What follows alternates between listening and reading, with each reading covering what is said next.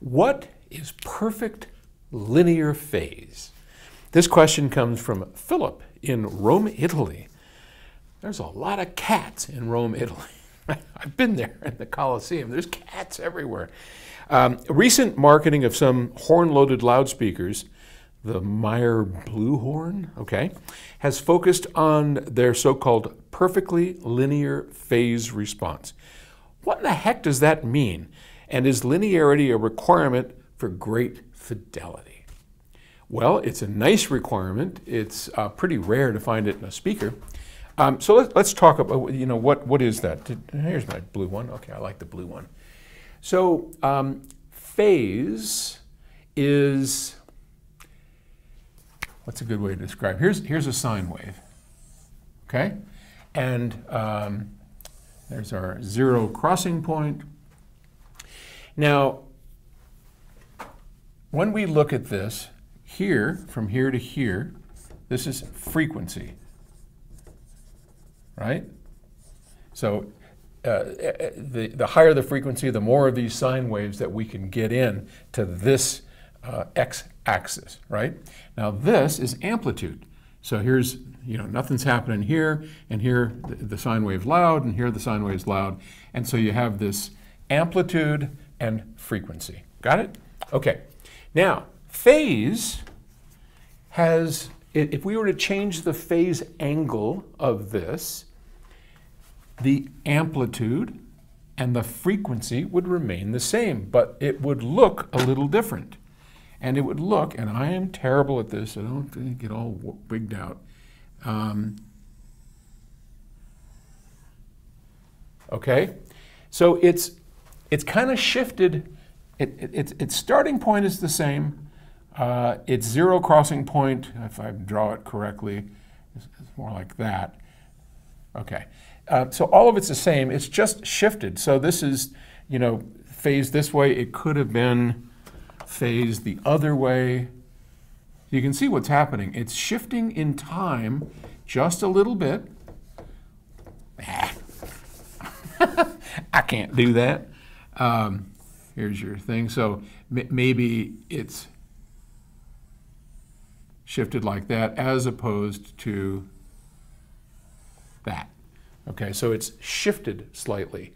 And if we get enough shift, then we call it out of phase.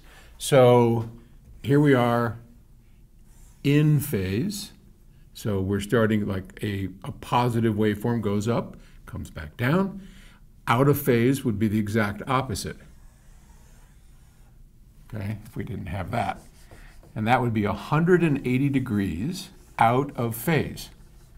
So as this one is going up, this one's going down. And if you combine those two, you wind up with zero. Because as one's going up, the other's going down. One pulls, one sucks. There you go, right? So, but slightly out of phase. So now, back to the original question, what does it mean to have perfectly linear phase?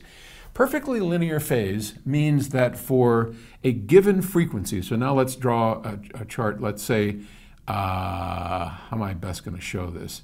Well, if you start here at 20 hertz and you go all the way over here to 20 kilohertz, right? And along here you have a flat line, which no speaker has. I mean, speakers all kind of go like that. Amplitude, right? They're all, so let's draw it more like because that's what an amplifier would look like.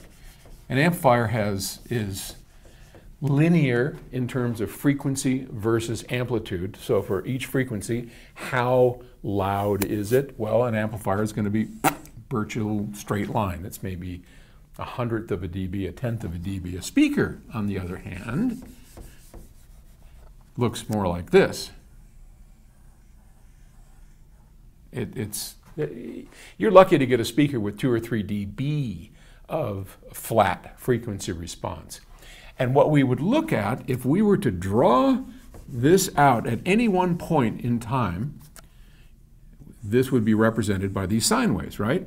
So linear phase means that at any point along this line, the phase is the same as what was supposed to be coming in. and what's coming out. And in a speaker, that's really hard to do, because when you have amplitude shifts, it usually, and at points of the crossover.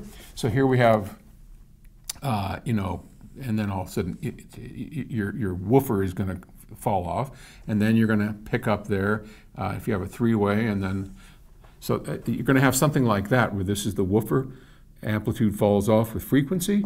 Now the mid-range picks up, it starts going, and this is where this is the crossover point, right? Well, these crossover points are almost always going to have phase problems, because as we start rolling off, the phase begins to shift, and at one point it converts all the way over to 180 degrees. So basically, without getting too crazy here, that's what it means to have whatever is coming in from the amplifier to be produced exactly in phase at any one frequency and any volume level along the whole thing. And there are very few devices, especially speakers, that do that. So I would question those claims, especially around the points of the crossover. So, okay, hope that helps. I'll talk to you later.